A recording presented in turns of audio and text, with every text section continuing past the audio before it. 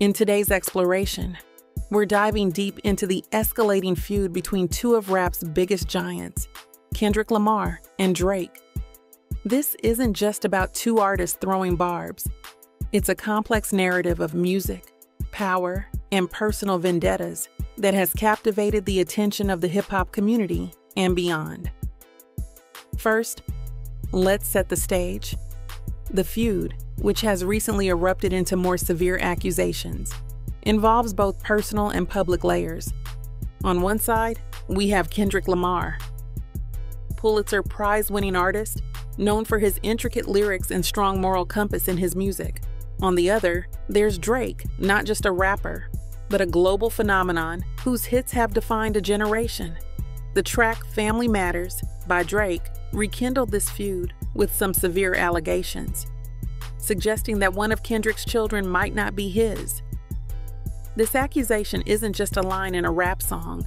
It's a personal jab that extends beyond the artists themselves into their families. Drake even goes further, accusing Kendrick of domestic abuse, a claim that, if unfounded, steps over numerous ethical lines.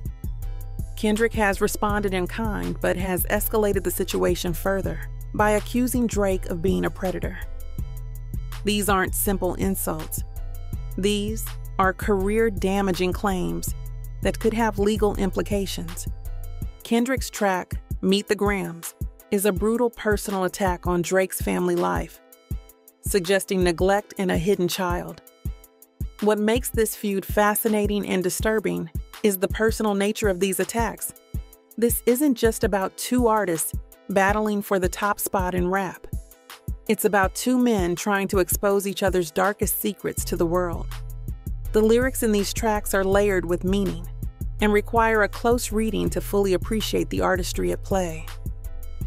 Kendrick's lyrics often play on multiple levels, using metaphors and historical references to deepen the impact of his words.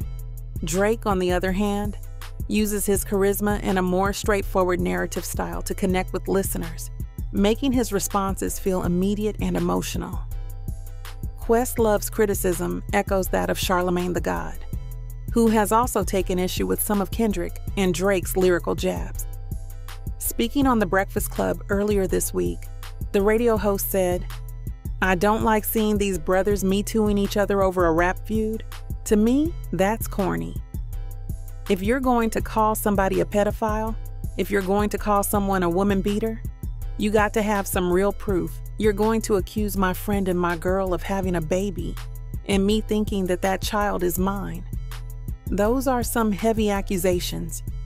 He added, "It's not like they're trying to hold each other accountable. They're just throwing these types of accusations around to attempt to ruin the image of the other, and that's whack to me. Other than that, it's been great." Questlove has called out Kendrick Lamar and Drake for stooping down to mudslinging in their ongoing beef. In an Instagram post with the caption, "Here we are now, entertain us," the Roots drummer slammed the rappers for digging up each other's dirtiest secrets and making salacious allegations that dragged family members into their feud. "Nobody won the war," Questlove wrote.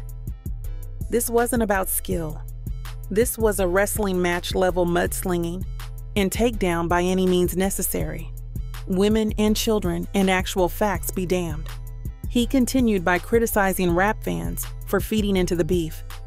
Same audience wanting blood will soon put up rip posts like they weren't part of the problem. Hip-hop is truly dead. As we analyze these tracks, it's important to understand the broader context of their feud. Both artists are symbols of certain values and ideas in hip-hop. Kendrick is often seen as an artist who cares deeply about social issues and integrity.